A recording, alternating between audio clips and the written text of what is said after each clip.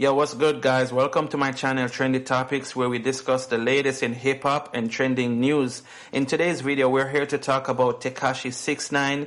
Man, this guy seems to can't get a break. Now he's facing a major lawsuit over some shooting incident. So let's get into the story. Tekashi 6ix9ine nailed with new $150 million lawsuit over shooting incident.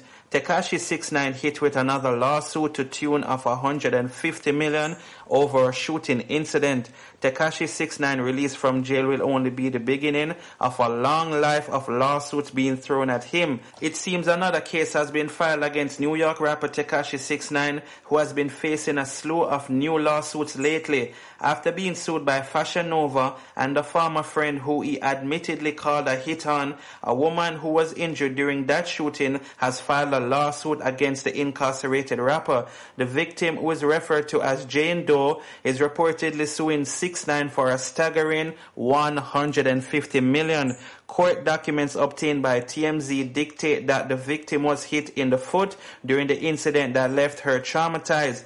The woman, whose name was never disclosed to the media as she went on by an alias, also testified during Tekashi 6ix9ine trial. She accused the rapper of being responsible for a gunshot wound she suffered to the foot during a revenge shooting that the rapper supposedly ordered. During the court proceeding, the victim told Tekashi 6ix9ine, whose real name is Daniel Hernandez, that he wanted him to know that he had done and demanded an apology. Tekashi 6ix9ine did end up apologizing to the victim and also committed to paying any medical expenses she incurred. I know that throwing my money at the situation is not the best result, 6ix9ine said, but whatever medical bills you want me to pay, I will. I'm sorry that happened to you. Since the rapper didn't get as much prison time as he was initially facing after negotiating a plea deal with prosecutors, it looks like Jane Doe was not satisfied and decided to take it up to court. Tekashi 6ix9ine can expect a lot more angry bystanders to come out of the Woodstock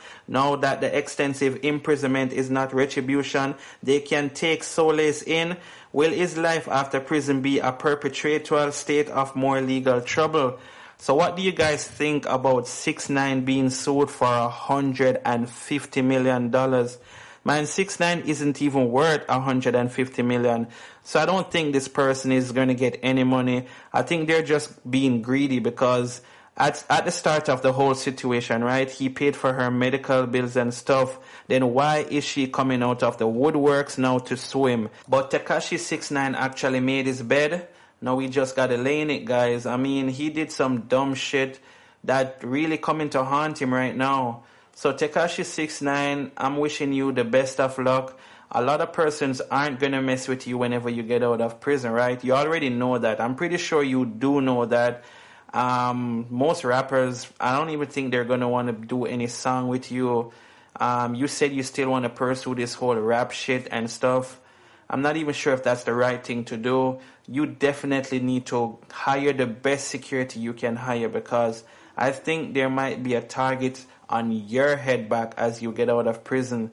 But guys, what do y'all think about 6ix9ine getting sued for $150 million? Do y'all think, do you think the person is just trying to be money hungry? Because that's exactly how I feel.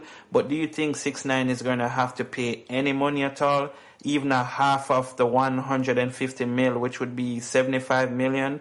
Because remember, guys, 6ix9ine is not a rich person or he's not a rich rapper or anything like that. A lot of money that he made, he spent back into the whole justice system, legal fees and all that shit. So, I mean, we'll just have to watch and see how this play out.